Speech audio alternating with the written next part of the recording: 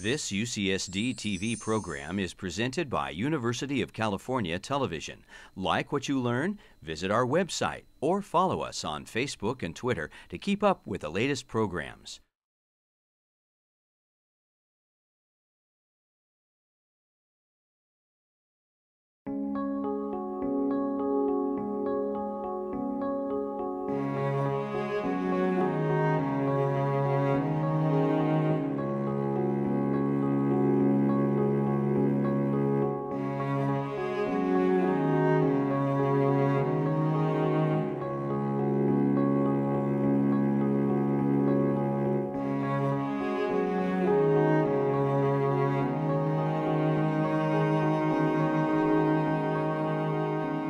We thought we'd start off tonight with a question that allows Pietro to talk a little bit about his general perception of what's going on in Mexico. So the question I'd like to ask you, Pietro, and Dee alluded to it in her introduction, is the question of war. And what are we talking about when we talk about a war in Mexico? We often talk about, the war on drugs. And we talk about forms of violence that we normally associate with an armed conflict. Forced disappearances, we talk about heavy weaponry. We know that the Mexican military is involved in every aspect of law enforcement these days.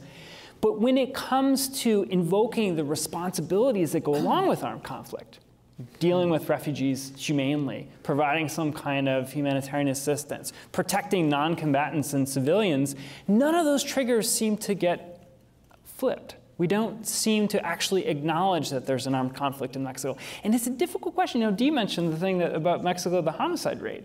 And the homicide rate in Mexico is lower than it is in many countries in Latin America, and yet there are all these other indices that hint that there's something like a war going on. So the question I want to put to you is, how can we talk about a war in Mexico, and why is it important to talk about there being a war in Mexico? Too much words for my little brain in too little time, but I'm also very thanked and happy to be here. And I've been here in October last year with Margarita and some other friends in a meeting of peace educators of all the country. After El Hibri, we went here. So it's a place that calls me with good energy, because it was a good time, that workshop we did here. I learned many things from people here. I will try to speak Spanglish. I only speak English when I have something. Only when you're on TV. Last was in March. No, I never speak English even 1 second. With my child, he doesn't want me to help him in anything in English, in his homeworks, so I never practice, but when there are some words I need help, I will ask you and him for making clear, because it's important for me to share something that is useful for your lives, for your knowledge. It's not easy to leave things, leave the work, the job, things, move even if for a few hours. So for sharing information that everybody can have, opening a paper or newspaper, things like that, it doesn't have many sense. I would like to try to make some kind of reflection together, together of what we call in peace epistemology, that is what I like, or nonviolence epistemology, try to see what you can't see in the first moment. What happens in Mexico, in every reality, also in our families, in our lives, in ourselves, is always built by what we don't see, that it's down. No, it's a kind of the root of the flower. We see the flower, but we don't see the root. What builds reality are the roots. And sometimes we fight against the flowers and we don't change things and we make things worse because we can't understand the roots of the problem. So in that sense, for me, it's important to try to share some reflections that are not mine, are of groups of people about the roots of situations that are crossing our lives, particularly in Mexico, no? So it's important to have a good dialogue in the second part of this, no? Also because that for me is important, I represent a culture, groups, no? For example, here are some companions of the peace movement, no? That are very important, and of other groups. So it's not a person. That would be a kind of magical thinking. I am completely against that messianic way. It's not one. It's a culture that tries to humanize the species. We think that our species is not enough humanized. Many people don't know if they are going to eat tomorrow. More or less 1 of 5 doesn't know if he's going to eat tomorrow. We have genocides everywhere. So it's not easy to think that we are a very humanized species. Biologically, yes, but not culturally.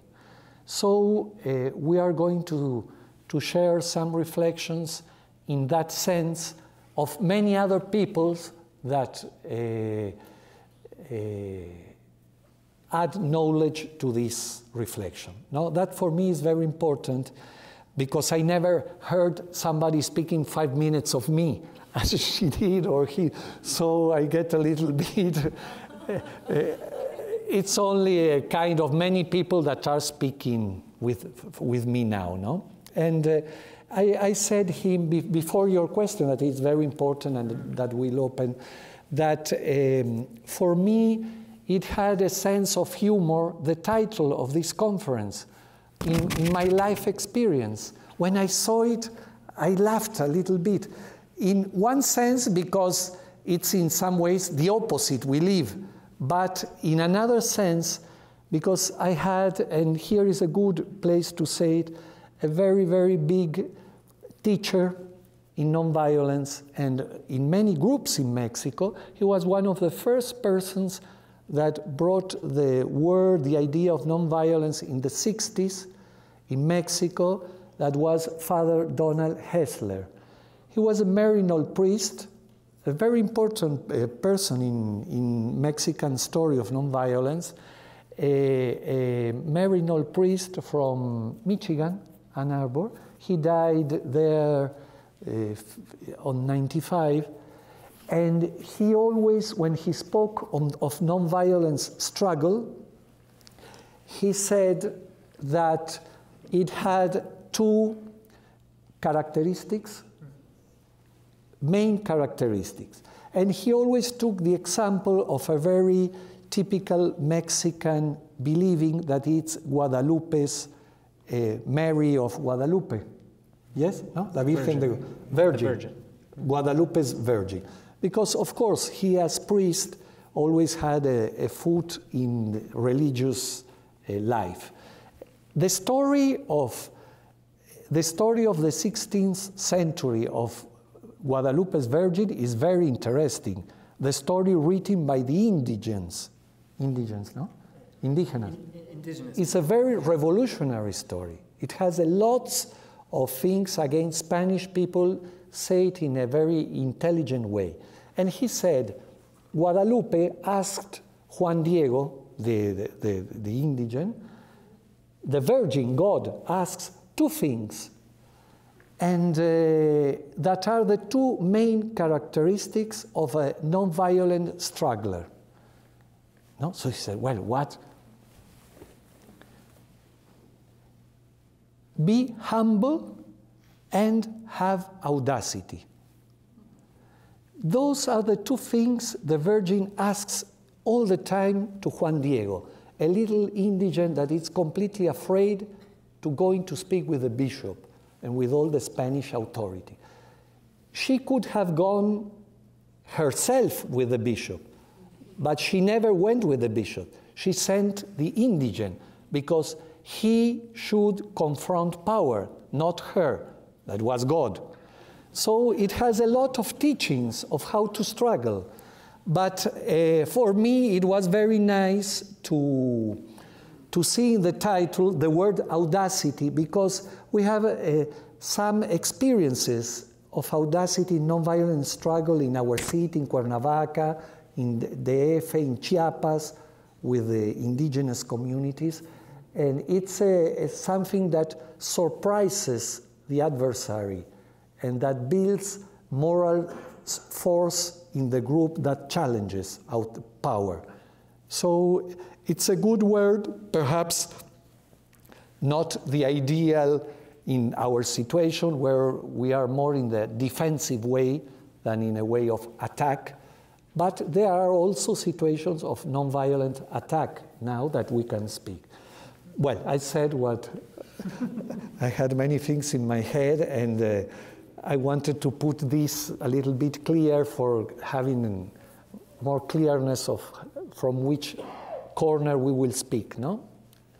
In Mexico, in this way of war and nonviolence, something very important that I learned only more or less 20 years ago, I didn't know it before. If you work in peace, you must know more about war. Oh, but wow, you are a violent person, you speak of war. No, it's very important to understand laws of violence and of war for building peace and nonviolence. That is not a thing everybody knows. We spend a lot of time in our workshops and in our seminars of 2 years, more or less, is the time we spend generally 1.5 years, trying to know more about how violence is built. War is one of the ways of violence, no? And that's the way of struggling and building peace with a real reality principle. That for me is a very, you understand the word? Principle of reality. Is something taken by Freud,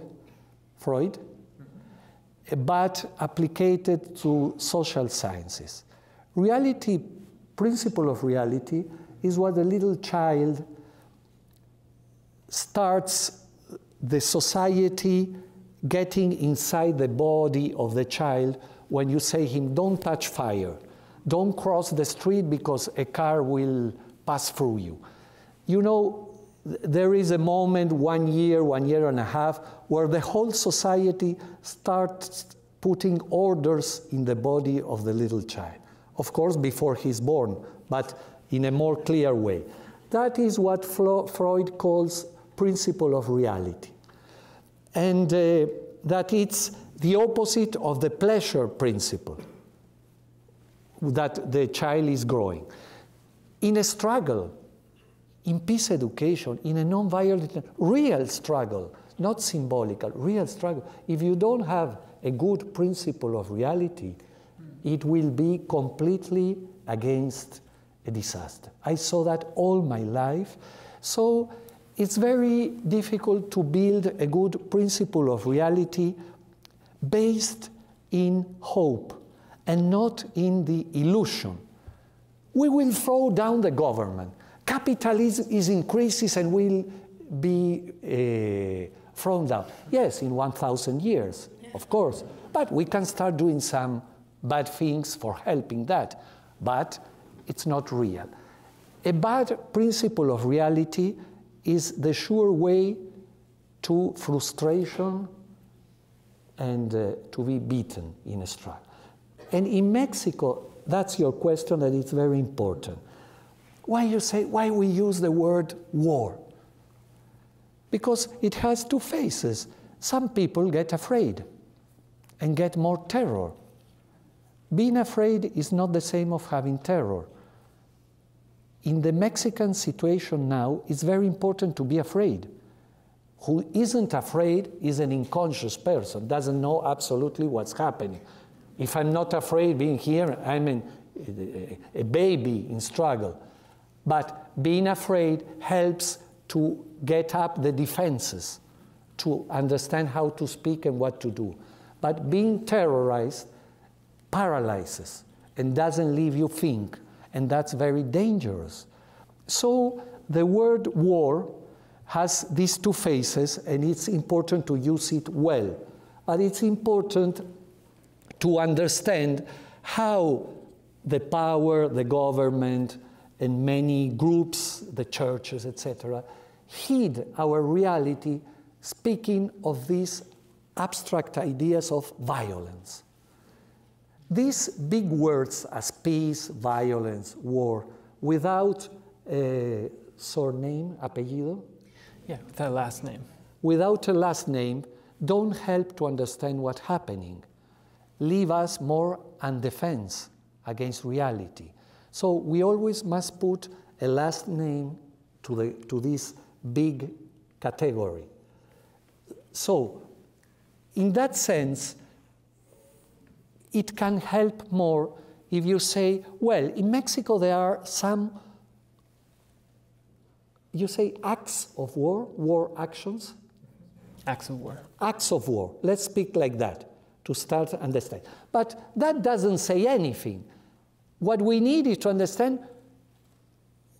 how are these acts of war? What is this process? That's what we must understand.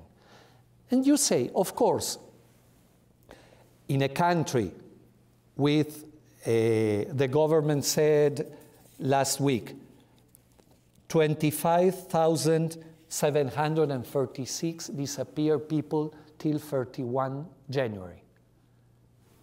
25,736 people. The main number of disappeared people in Latin America during the Argentine dictatorship of the 70s is 30,000. So the number is absolutely terrible. Peace movement speaks of 130,000 people dead in the last 6 years. Some universities spoke last week, 281,000 people displaced. No? So you say, well, those numbers for, it's a deep discussion, no? But those numbers speak of a war that has one kind of characteristic first. There is a kind of mass extermination, massive extermination. I am speaking in a very generally way. Second characteristic, very important. There is a target killing. How you say this? That's right, targeted. In Mexico, always there has been a targeted killing of social activists, journalists, and people that work in human rights. It's the story of Mexico. There is a kind of floor permanently of this kind of elimination. But, and this is one of the interesting things to reflection with Ayotzinapa and with Iguala now, this target sometimes increases. This is the moment. No? And we must ask why and to whom, which is the target, the social identity of the target.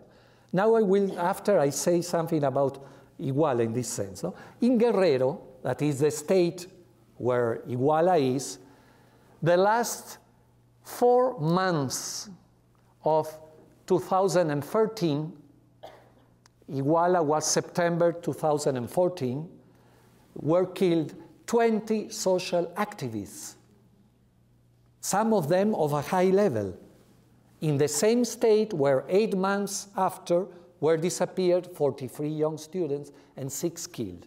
So you say it's a process. It's not a casualty as, como dice, as a tomato that grows up and you say, oh, wonder, or a potato. No, it's a process. And if you want really to struggle in a non-violent way, we must understand the process, not the numbers, the final numbers. And I want to say a third thing important for passing to this kind of war in Mexico has a lot of civil characteristics. First thing important to understand, organized crime is the first employee way in Mexico, the first job in the country, gives the most high number of jobs in the country. So we must understand that we are in an economical problem, socio-economical problem, not in a problem of madness or National University, where I have the honor of working, made a study in November 2011, Economical Institute of National University, and says that organized crime gives directly 600,000 of jobs. Indirectly, millions. Because if you build a mall, if you build a house, if you make a street, if you put a shop, who works there, who sells, the person that puts the los ladrillos, the bricks, the bricks, those are indirect. You understand this? But directly, you go to the corner and you see everybody that passes. You go and you do this. You go and you ask money to your shop every week for paying security. Those are direct jobs. 600,000. There is no other institution in the country that gives so much. And there is something I do very often. I speak with everybody in the shop, in the taxi. You know somebody that has a kind of, they ask you money extortion, you say? Yeah. Disappeared, killed people. Practically, there isn't any person in the country that in his family, in his job, or in the building where he lives, doesn't know somebody that has been crossed by one of the 3-4 most big crimes in the country. It's more than years, I don't find anybody that doesn't tell me some story. So our situation crosses all the social classes and all the territories. But, and that's important, and I close with it because I spoke too much. Yes, I am tired of hearing myself. I don't like to hear myself always, but okay, I understand. The way as war and nonviolence works in every territory is different. And that's very important to understand. Because if you live, no sé, I live in Cuernavaca, you say, oh, it will happen to me the same as Ciudad Juarez. You make a very big mistake. And the same, the opposite in other cases. So you must build a very good principle of reality of how war process is working in your region, where your body is. Otherwise, you can't change things, and it's very risky. Yeah. Well, maybe before we move into, I mean, I think we should talk a little bit about how you think this fits into some. Go ahead. Yes, only one sentence, very important, and perhaps it's a bridge with Iguala. Okay. This is, I think, is important. What happened in Iguala made us clear what lots of family activists, movements for the last 5-6 years said with words all over the country about impunity and the association between government in all the levels, businessmen, organized crime, and civil society in every territory. And what happened is that what we discovered is that the image was more strong than the words. That's a very interesting thing that happened now, that broke something in the society. We saw with the cameras the students put inside the car of the police, of the municipal police. No? So that was said by thousands of family victims the years before. They told a lot of those stories, but always the media, the government, the journalists paid by the government change situations, say, it's your word, it's my word. But now, all the people in the world saw the image of reality. War, drugs, is completely a lie. It doesn't exist. There isn't absolutely a war, how you say, again, I had the word, war on drugs. It's not true. What there is a war. I read a little sentence because it's my... Within intra-capitalist, inside of the capitalism, we are in a laboratory of a new way of capitalism, of stage. And Mexico is an advanced experience for the monopoly of control of illegal merchandise. You understand this? Or merchandise, Chinese. Yeah. Mm-hmm. What happens is this, in my words, because there are territories. In every territory, in every corner or many cities, there is a very strong battle for having the monopoly of the illegal merchandise. Merchandise. Some sociologists speak of 23, 24, 26 different kinds of crimes. Not only drugs. Drugs is 60%, but there is a 40%, and it's a lot. So what happens is that there is a very big confrontation in a lot of territories for knowing who will have the monopoly. And in every gang, there is businessmen, government of all the levels, organized crime, and civil society, directly or indirectly. Of course, not the same bodies. One is in one gang and the other is in another gang. So our population had a very hard truth in front. We understand that the state changed and the state won't protect us anymore. And the image of a state that protects, guards, respects some things is completely go down. For that, we have a very, very big crisis of legitimacy now in the country, in the parties, and in the elections. Because people saw with an image, not only with words, reality, that they were not in a war on drugs, but in a war between gangs and the government. It's deeply inside in all the gangs. Understand it? Yeah. So there are two things I think we need to do that I think will give our audience good context here. One, where I think you have a lot of great insight too. The first is I think we need to humanize this just a little bit. You know so many of the individual stories, and it's such a prominent part of the movement that I'd love for you to share some of the examples, the stories of people who have been on the other end of this. Really, victims' familiaries are the heroes of nonviolent struggle in Mexico today, absolutely.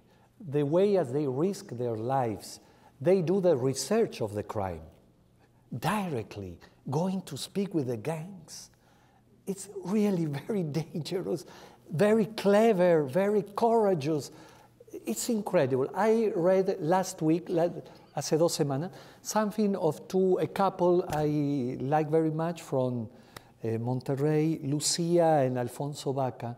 It was in the paper, a little part of the story.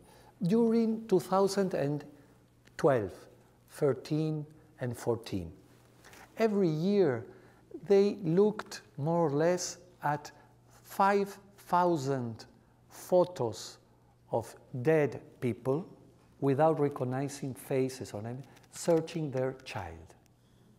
He was a young boy, a public administrator, administrador de empresas, businessman, 24 years, that he disappeared in a road between Monterrey and Laredo.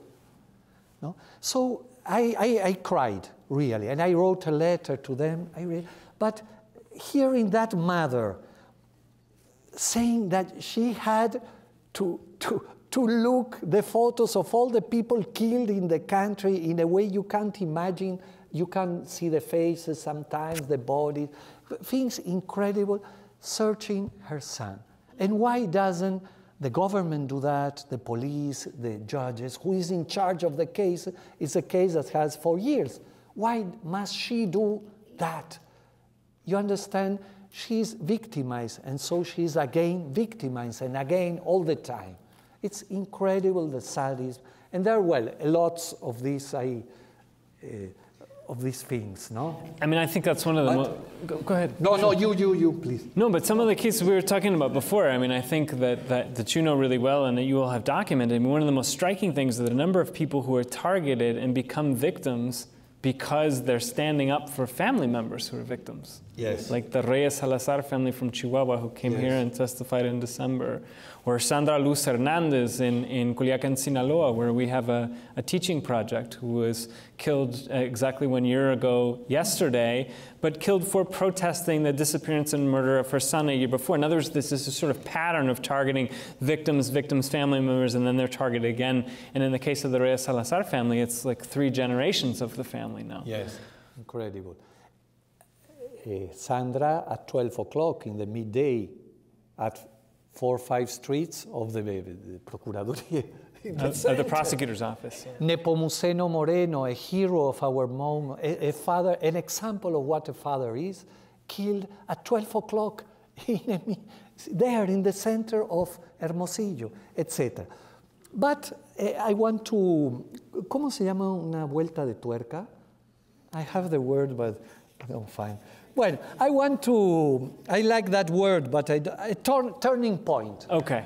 I have my dictionary of, look, in this, what happened in Iguala last year, 26, 27 September, it's a new point in the story of war in the country. And it has some important questions in the sense of what can happen in this process, if there is a turning point in this process. There are many things. One thing I want to put, because this is a peace school, perhaps in violence the most important subject in a peace school is that in Iguala there was a genocide action. That's very important to understand, and here I know you understand what I'm speaking. The rector, the chancellor is what we say of the main university doesn't understand that category, but because I said it with him. But I think now we can speak. What happened in Iguala is a genocide action. I'm not saying Mexican government has a genocide politic.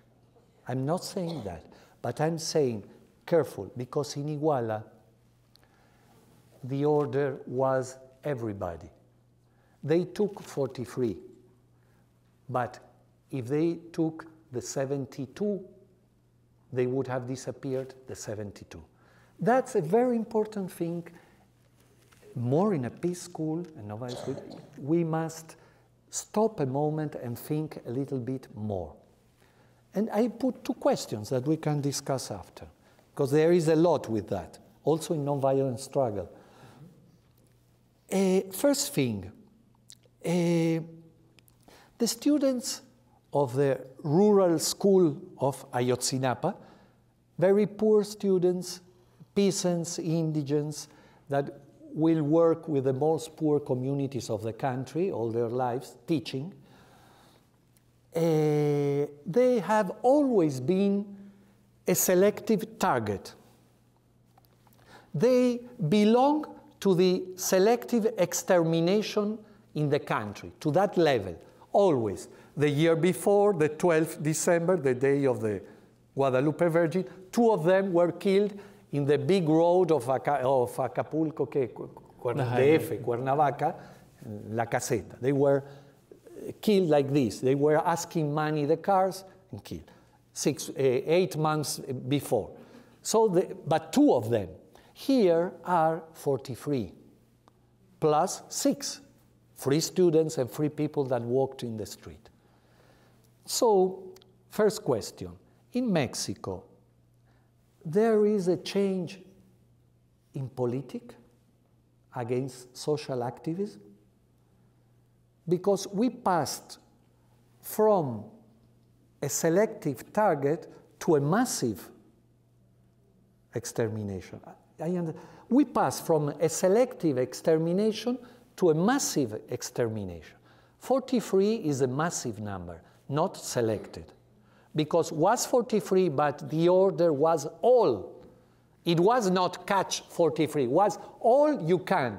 Some of them could run, had a lot of luck, or God, I don't know, and others no. So that first question is very important for knowing how we will struggle from nonviolence. We are in front of a change in the political government, first. Second question, important for peace studies. Who gave the order?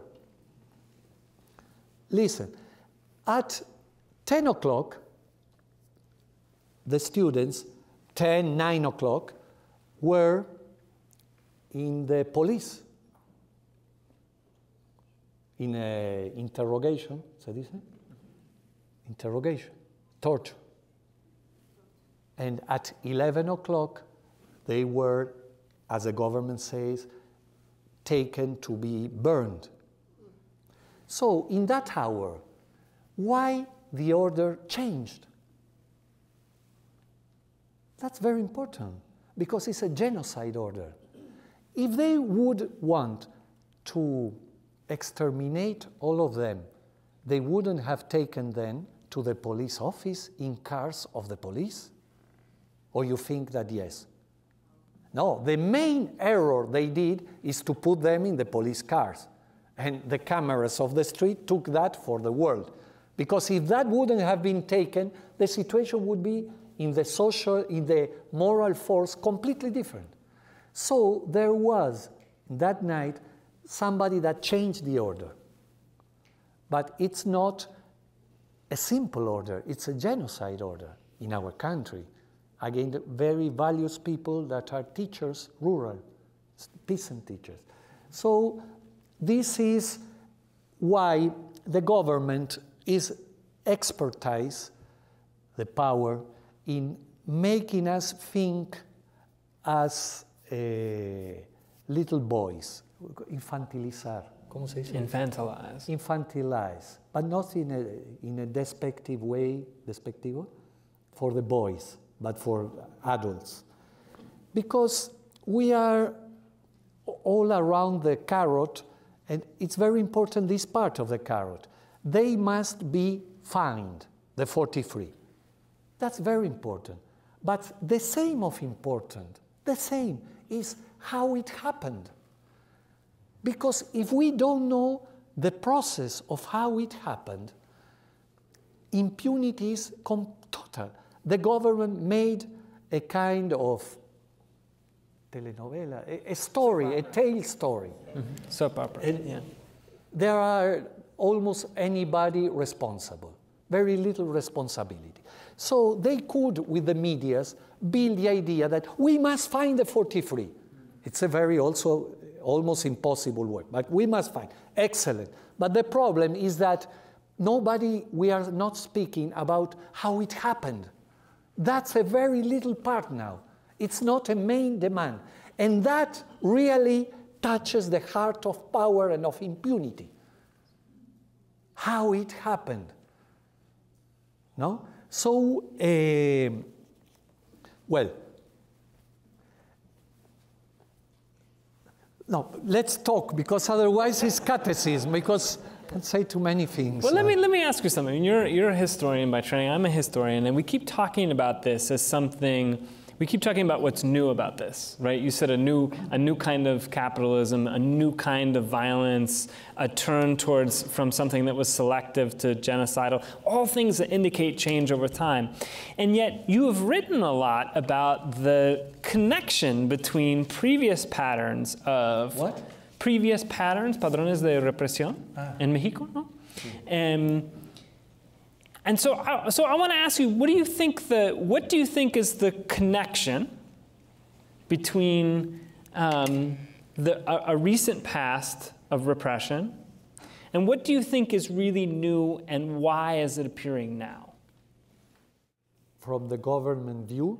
No, from the view of this new, a qualitatively different kind of violence that we've seen in the last 10 years. And so, on the one hand, I'd love to hear what you have to say about the continuity there from previous kinds of violence and repression. But on the other hand, why you think we're seeing something different now?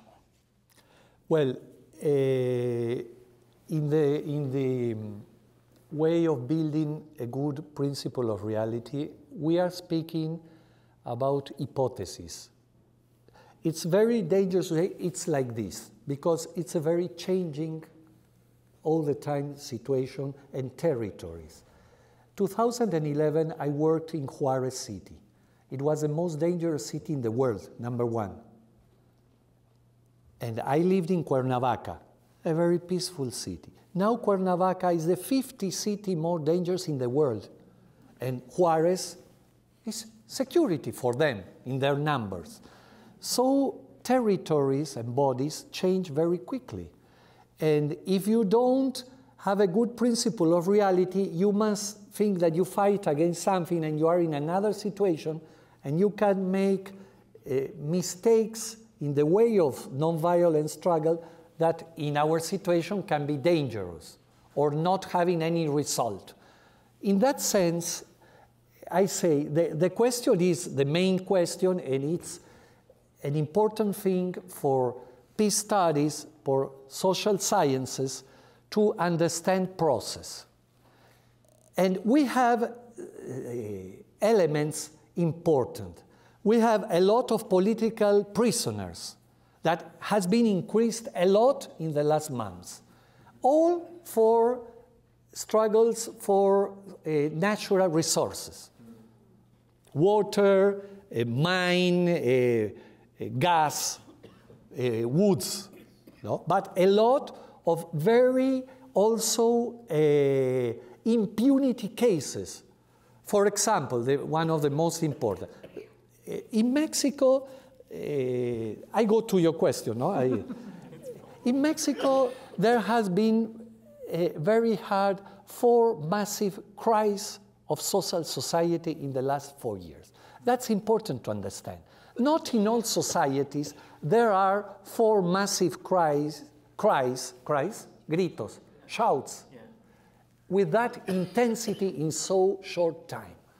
The first one, well, the first main is the Zapatistas' cry in '94. Well, I have the word, stop enough, how is it? Ya basta. Ya basta. Mm-hmm. Stop. The second, with Javier Sicilia and family victims, March 2011, we are fed up. The third, students, May 2012, I am 132. It's a very massive, for democracy, not for war. But the third in the last times. The fourth is now with Ayotzinapa, that is, was the state. No? Give them us alive. But the third, it's very important, is of self-defenses in Michoacán, that they said no more. 2013, February. And who was ahead of this was Dr. Joseph Mireles. Very important story, person, a doctor from a community little where every woman was being raped and lots of violent stories. After 12 years, they said no more. And other groups of Michoacán and zones near started practicing the self-defense armed. Armed, no? Yeah. Okay. Okay. Dr. Mireles is in jail. He's in jail. And you know what they said to? He was eating chicken in a restaurant. The police came and said, you have in your camioneta, in your truck, yeah. Your truck, you have drugs. And they put a bolsa, bag, with some drugs. And he's there in a very far away. He's in Sonora, in Hermosillo, not in Michoacán, very far, because that is one of the main tactics of power in violence. Put the prisoners far away from their families. So everybody must first search money for going to visit him. Poor people. And afterwards, you imagine lawyers, distances. It's a very complex way, so everybody starts defending prisoners, and the struggle goes down because there are no bodies for struggling, because there are prisoners. That's a main tactic in Mexico. So, in that sense, there are a lot of other cases of the Yaqui group in Sonora. Morelos, a woman, I know her, Enedina Rosas, 65 years. She defended, she's an indigent leader of a little community from my state, Morelos and Puebla, where is going to pass a gas line that is going to put one east to west in the country, for making it simple. She's in prison more than 1 year. They say she stole one cellular to a policeman. A woman of 65 years, more than 1 year in jail for stealing one. They were blocking a street, something. She wasn't even in the block of the street, but she was a leader. So they took her, they said she was fighting against the police. They said, you stole this telephone, jail. That increased a lot. But the important question in you is this. Okay, one tactic is jail to social activists. There is another big tactic that is building laws that don't work. Laws that don't have a reglamento. Regulations, yeah. Or institutions that really work, or institutions without money for working. That's another tactic. But there is another one, and that's the question, to whom doesn't stop with jail? For example, students of Ayotzinapa, young students. They don't stop with jail. The medicine will be higher in violence because this case is like that. I told you that the last 4 months of 2013 in Guerrero State, I have the list, I send it to you by post, there were killed 20 social activists. And the midday, not situations hidden, nobody is in jail, nothing. So, yes, why? Because the government finishes the time, 3 years more, 3.5 years, and there is no money because the petrol money with the prices of petrol went down, no? So all the project, capitalistic project of national resources to the big transnational capital must run up more quickly. That's completely clear. Those are the social resistance local, no? People in the towns resisting the minories. The gas, the water. In that sense is where the question is, they have few time. Something that happened with Iguala is they don't have legitimacy. That's a very important thing to understand in Mexican moment. The government doesn't have a moral force in a social, massive way. Even if the medias, everybody speaks, but the touch they received is too hard. They are not able to arrange it. They can say it, but they are not able to arrange it. And that's very important because when power doesn't have moral force, legitimacy, it has the other weapon that is material force. Because they don't have 10 weapons, they have 2. Moral force, legitimacy, conscience, or material force, repression. So, of course, the situation, the Mexican situation, is changing in a very quickly way to other roads. No? But also civil society in the struggle. And that's a very important thing. Well, so let me ask you two things, and you pick which one you want to start with. The first thing is, it's I think very important for this audience, and it's similar to the question before about the history, but let me tell you why. It's this question of whether there is something about modern Mexico itself that is violent. And it's something that you hear not just in the US. Paco Ignacio Taibo was talking on HBO the other day, and he talked about a cultura de la muerte in Mexico. and a culture of death, and used examples from the Mexican Revolution and photographs, and talked about El Día de los Muertos, and it's something that, as a historian, this is something that we bristle against. We're looking for specificity, for the process, as you say, right?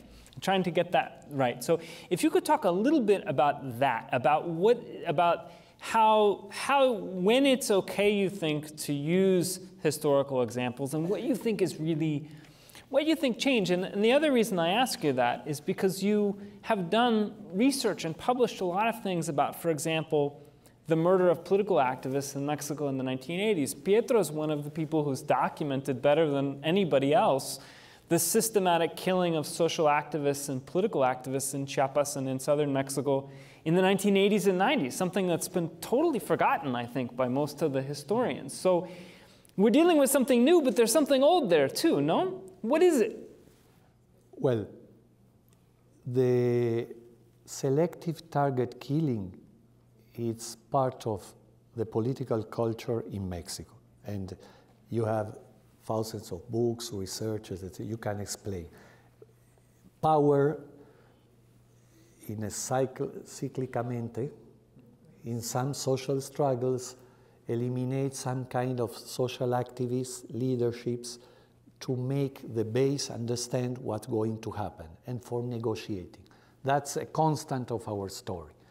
The problem is when that constant goes up and changes the dynamic. It's what I'm trying to say with this thing in Iguala and with other situations of prisoners, that it's not a less problem.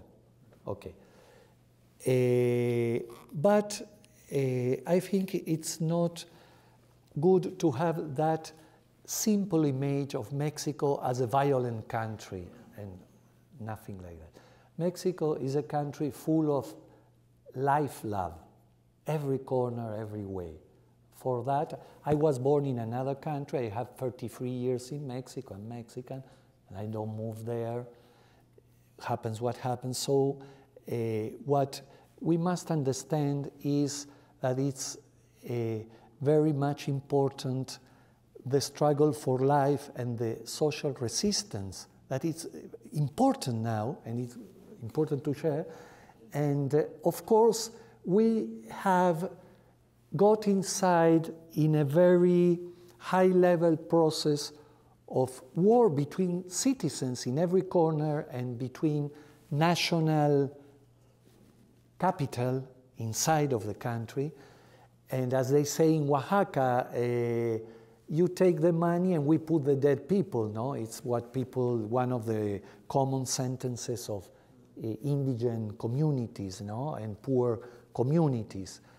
Dead people come from the most poor places, and there is a very, very gigantesque increasing of money and of ganancias, because what we are speaking of is of a big business, not of cruelty or sadism or bodies cut. No, no, no. We are speaking of business. That's the main problem. And in a country completely full of unemployment, of a model, an economical model that increases all the outside capital, etc., and that all the national resources are given. I live in a city, for example, I have a boycott against Costco. McDonald's and Nike also, but Costco. Directly in my city. I was in jail for Costco, 2002. What happened? The mayor of the city and the council of the city gave the principal land of a city without green land, Cuernavaca, public, gave it as a gift to Costco to put a mega, ¿qué? Tienda. Warehouse, store, That happens, but we said that's the head of the iceberg in 2001. Now you should see my city is a city with more malls in comparison with the number of citizens of the country. It's ridiculous, a city with, let's say, 20 malls with less than 1 million citizens. Ridiculous. That's washing money. That's an illegal thing. Well, this is multiplied in a very hard way, but not only in the, that's one of the situations in Mexico. There are two kinds of struggles and of victims. One are the individual victims of this delictive criminal war. The other are the communitarian victims.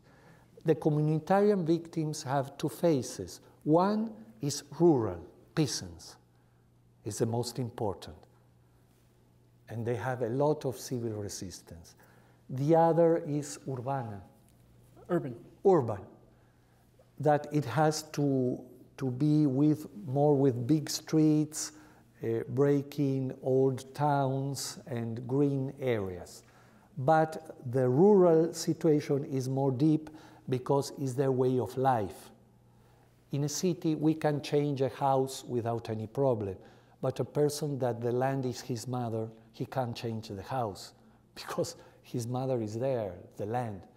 So the deep problem in the rural areas is hard. For that, the civil resistance is in a way high of civil disobedience. That doesn't happen so much in the cities yet. But are happening interesting things. So, and unfortunately, I think what we'll need to do is close the formal session here and continue the discussion. We have a reception outside in the rotunda where we have some food and drinks, and we can continue the discussion informally. But if everyone would please join me in thanking Pietro Ameglio. Please come and see us.